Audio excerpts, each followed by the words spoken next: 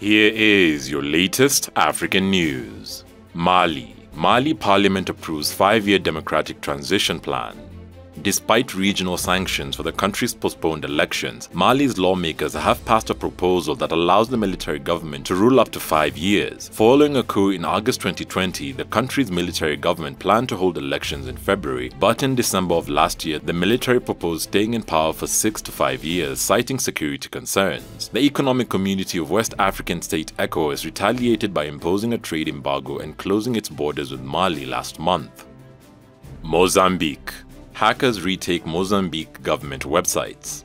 After the government declared it had repulsed an attack earlier in the week, hackers claimed that they had regained control of more than 30 websites in Mozambique. The newest attack was claimed by a group known as Yemeni hackers. The hackers claimed to have fully hacked 34 ministries, including the Ministry of Defense, the National Disaster Management Highways Administration, water agencies, as well as the Defense Ministry and National Land Transport Institution if ransom demands were not met. They also threatened to leak sensitive information.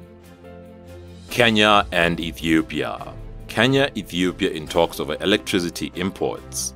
Kenya and Ethiopia have started talks on Nairobi's plan to buy electricity from the 4.5 billion Grand Ethiopian Renaissance Dam and began generating power. This is according to Ethiopia's ambassador to Kenya, Meles Alem, who say that power exports to Kenya are part of Ethiopia's economic diplomacy, which is at the center of the country's foreign policy. The neighbors had deliberated on previously signed power trade agreements and deals on the interconnection of power systems in light of progress made on each side. Madagascar braces for yet another cyclone, the 4th cyclone this year.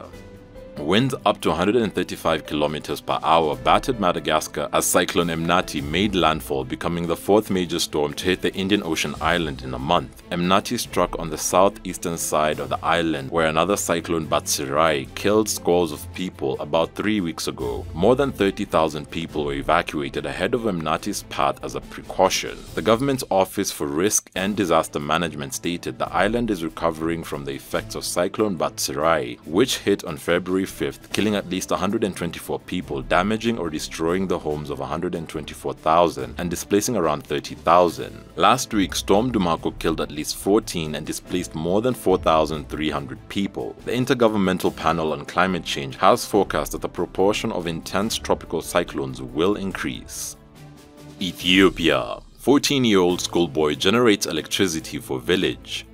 A 14-year-old schoolboy is being held for producing electricity from biogas, lighting up a number of houses in Borana Zone, southern Ethiopia. Adan Hussein Dida, a grade 8 pupil at Tula Web Primary School, said he launched the venture to help his people. He began the venture from his parents' garden, where he disposed animal waste in a 2-meter deep pit, helping him generate sufficient electricity for 8 homes, charging 87 cents monthly. The money goes towards Adan's family's expenses.